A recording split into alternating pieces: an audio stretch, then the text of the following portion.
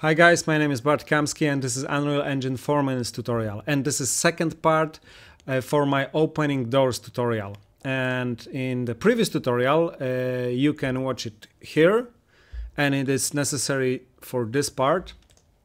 We made mechanics to open doors, but the thing was that those doors always open at the same side, so it opens okay here, but if we go another from the opposite direction, it overlap with our character. It is not working. So we're gonna make a mechanics to detect the location our character depending on the door, and the door will always open opposite side of the character. So let's get right into it.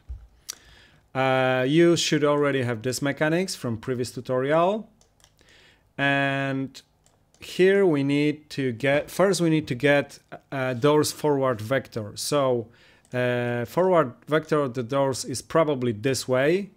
So no matter if we rotate the door, the forward vector will be different. So we need that because we need rotation of the door on the level. So no matter how we rotate the door, this mechanics will always work. So we need get actor forward vector. Here we go. And we need also actor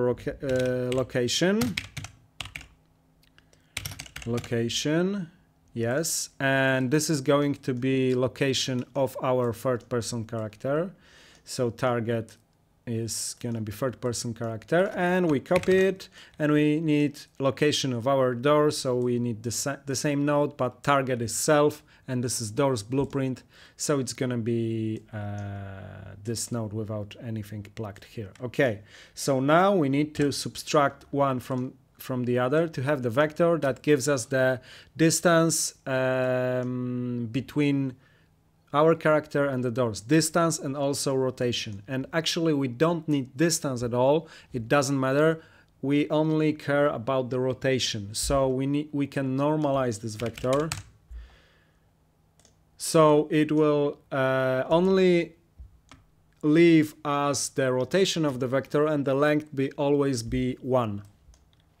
And then we need to check if this vector doors forward vector is equal to our vector that is between us and the doors.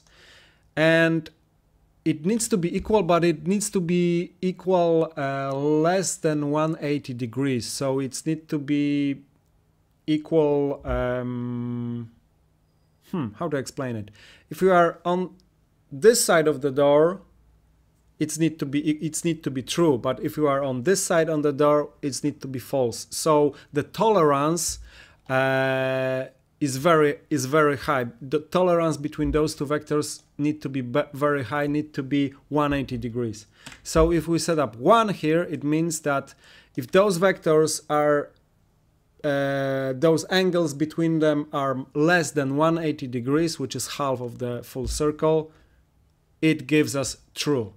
So now we can create a variable, and let's name it direction or whatever, and we need to set up it, but we need to set it up here,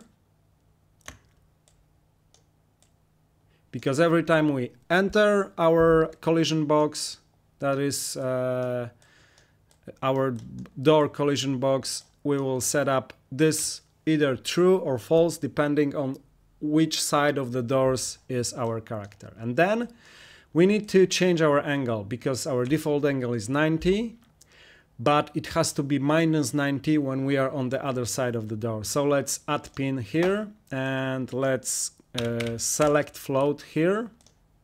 So this is the node that let us select flow, so we get direction right here, because we set it up here and we get it here. And if this direction is true, our angle will be multiplied by -1. So if we get 90, we will get minus 90. And if it's false, it's gonna be multiplied by 1, so nothing will change. And let's check it out. Yes, it opens outside from this way, but what about this way? Yes, it still opens outside. Great, but what if we take this door and rotate it? Because this should work as well, but it's always better to check. Yep. Yes, it's working. Guys, thanks for watching. If you like this tutorial, please subscribe, leave a like, and see you next time. Bye.